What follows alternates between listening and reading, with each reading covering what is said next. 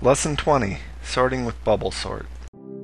To follow along with this lesson, you will need to create a new console project and add a new file named main.cpp to it, as we did in Lesson 1. In this lesson, we present a C++ implementation of the Bubblesort. The Bubblesort algorithm was covered in the General Algorithms Lesson 1, so you may want to watch that video at this point if you are not familiar with the algorithm. This video brings together the material of the preceding C++ console lessons.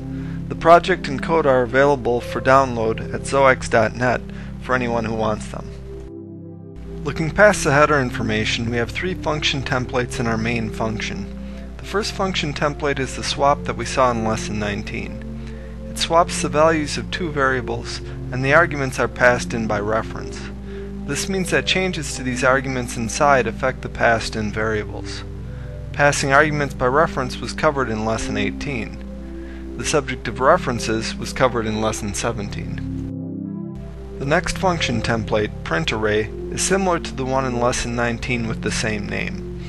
It prints out the values of an array's entries. In the first line, we make use of the using directive to allow us to refer to cout and endline without needing std and the scope resolution operator.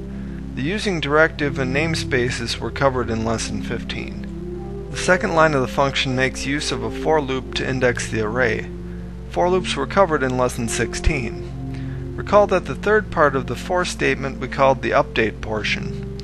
This increment of the index is executed at the end of each loop. We covered incrementing and decrementing in Lesson 14.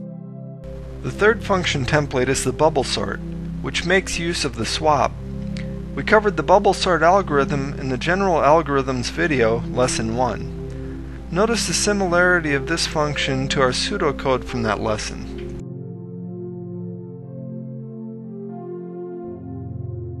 Finally, we look at our main function. Since our Bubblesort is a function template, it is available for all data types. To demonstrate this, we first call the Bubblesort on an array of doubles and then on an array of chars. We print these arrays before and after sorting. Note that we use the printArray function on the double array, but not on the char array. This is because cout knows how to print out arrays of chars, but not doubles. Executing the program, we get the unsorted and sorted arrays respectively. Notice that zox.net has been sorted alphabetically, but that the period has been moved to the front. This is because the period comes before the letter characters in the ASCII table, which includes non-alphanumeric characters. We just mentioned this here, but we will explain it later in detail. This concludes the lesson.